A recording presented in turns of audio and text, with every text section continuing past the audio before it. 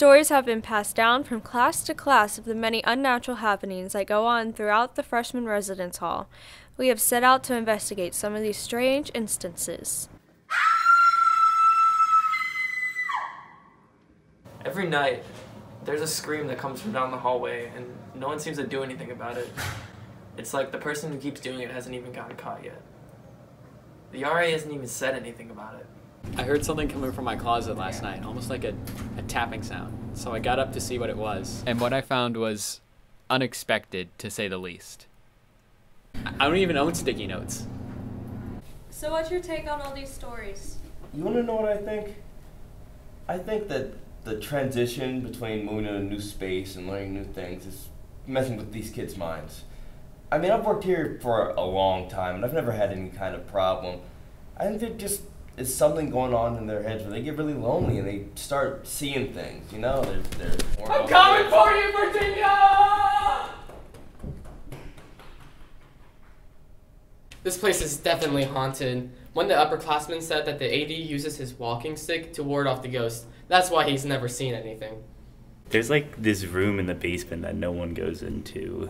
It's like mega haunted, and they were like roommates. And oh my god, they were roommates. Yeah, they were like so annoyed with each other that they killed each other. But they were roommates. Yeah, they were roommates.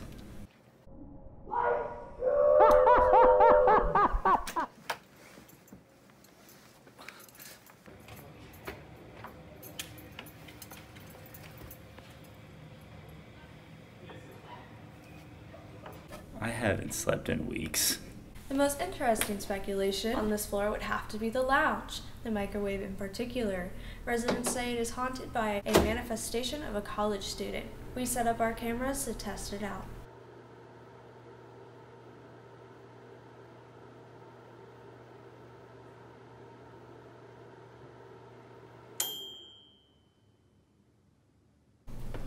I've been having some issues in my room.